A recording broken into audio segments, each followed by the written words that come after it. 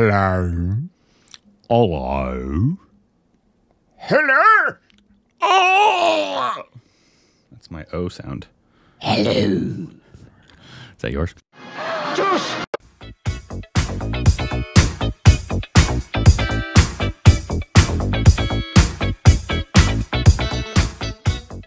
Hey, welcome back to our Stupid Rex of Corbin. Hello. You can follow us on Instagram, Twitter for more juicy content. Thanks to page from also to go like button. We want it. We need it. Today we got a video. The science of swing bowling explained. The science of swing bowling, precious. Yes. Don't call me precious.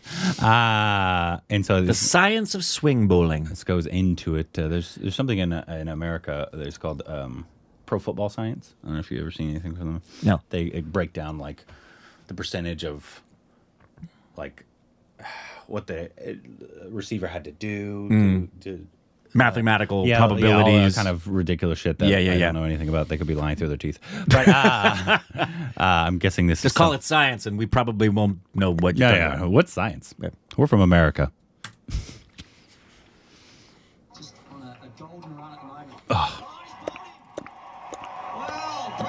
Fast bowlers in cricket know how to make the ball dance, and sometimes Wow.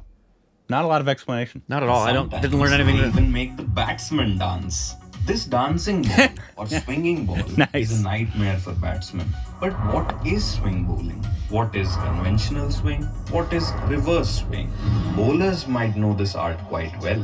But do you know No. there's a lot of hidden science behind it that they're using? Watch this video till the end to know all about it. Swing bowling is all about changing the direction of the ball mid-air. But what causes the ball to move sideways? A NASA scientist and cricket enthusiast, Rabindra Mehta, studied cricket ball aerodynamics for nearly 3 decades. Wow. His findings revealed the science behind swing bowling. Let us first understand the design of a cricket ball. A cricket ball is made up of a cork and is covered by a leather casing. The two halves of the ball are stitched by a string, and this is known as the seam. On both sides of the seam, the surface of the ball degrades with use. The fielding side will usually allow one side to roughen up while keeping the other side shiny. Why? You will know this in a little while. The typical way to create swing is to use the seam and the asymmetry of the ball. If the seam of the ball is in the direction of the throw, then the ball will go straight. If the seam is at an angle, then the ball will go in the seam's direction. Which basically means that if the seam is pointed outward from the batsman, then the ball will go outward. And likewise, if the seam is pointed inwards to the batsman, the ball will go inwards. When the ball is released from the hand, it goes through the air. The ball diverts the airflow in 2 directions, one towards the smooth side and the other towards the rough side. At the smoother area, the flow of air is smooth and is called laminar flow. Wow. On the other hand, when the air goes towards the other side, the ball's seam disturbs the airflow and makes the flow rough or turbulent. This creates an air pressure difference between the two sides. The pressure at the turbulent flow side is much lower than the pressure at the smoother side. The ball swings in the direction where the air pressure is low, and hence it will move with the seam.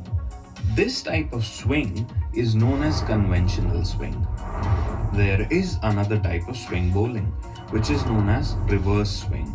To reverse swing the ball's rough side is faced towards the batsman. The ball diverts the airflow in 2 directions, one towards the rough side, which creates the turbulent flow, and another towards the seam side, which disturbs the flow of the air and makes the flow turbulent. But the turbulence at the rough side is more than the turbulence at the smooth side, and hence the air pressure at the rough side is less than the air pressure at the smooth side. This makes the ball swing opposite to the direction of the seam, and hence makes the ball reverse swing. There is one other type of swing bowling as well. It is called contrast swing. In this, the direction of the seam is in the direction of the throw. Both the sides will have the turbulent flow, But the turbulence at the rough side will be more, and hence the ball will swing towards the rough side. So how can you tell what type of swing a particular bowler is producing? Make a note of the seam orientation and swing direction. If they are coincident, it is conventional swing. If opposed, it is reverse swing. And if the seam is you need to see where the straight seam down is pitch, too. You've just witnessed contrast swing. You need to see which Both side the is signs facing of which swing way. Bowling would help you with your next cricket match with your friends. Try to make the ball dance, and you can flaunt this technique. If you're batting though, I'll hope you'll keep an eye on the position of the rough side and the seam, and then pick your favorite shot. Wow. Great explanation. Great. Yeah, because we've seen the movement on balls. We just have never been shown how that's done. That was a really informative video. Especially all the three different types of swing bowling. We actually got taught swing bowling for the first time when we went here, and the guy there said, the guy that was just practicing at the batting cages for cricket, he said he was a swing bowler. And we're like, what's that? Right. And he explained it and went whoosh over our heads. Yeah. But yeah, it makes a lot of sense, obviously. Well, and the other thing is variations obviously can be done based on how quickly it's thrown, because the harder you throw, the more wind resistance you're going to have. So you could technically, I presume, throw a ball like a conventional swing, but it will behave differently depending upon the velocity. So you may pick up immediately, okay, there's the seam, there's the rough side, but it looked like it was coming at you faster than it really was, because the bowler did a great job of making you think it was going to be coming in at 90 miles an hour, but it really came in at 70. It's probably pretty obvious when people have been watching it their whole lives. Just like, right. I know you can pick up immediately what a pitch is. Upon release, almost. Yeah, for baseball. Both hitting it and watching it on TV. I take it for granted. I was watching a baseball game with some friends about a month ago, and they just were marveling. Not just that I was able to pick up on what pitch was what, but I was able to, based on the count and the playing situation, decode what next pitch was probably coming. Yeah. And I was right most of the time. That's just like you said.